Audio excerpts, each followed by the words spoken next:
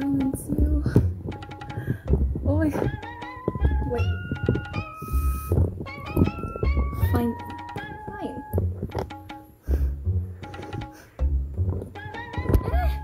A few moments later. I don't get it. How on you stable?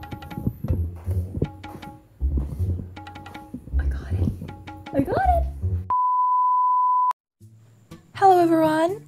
I am Shekainah Tibayan and welcome to my kitchen. This is the place where we're going to do the chocolate mantle convection experiment.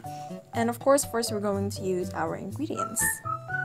For this experiment, we are going to use a stove, cocoa powder, some milk, and a pan. Let us start off this experiment by turning on our stove. Also, remember to take care in using a match to open your stove because I almost scorched 2 fingers. So that said, put the pan over the fire.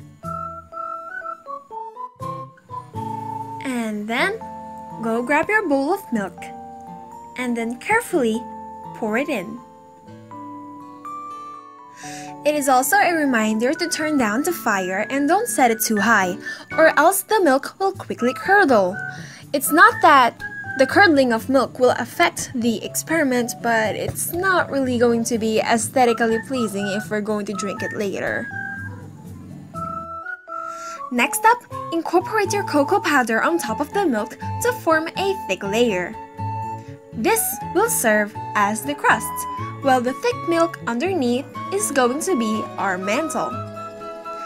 The cocoa makes a bit of sense because it really does look like earth on top of milk. Does that make sense? Whatever. Once that's done, then your preparation is complete.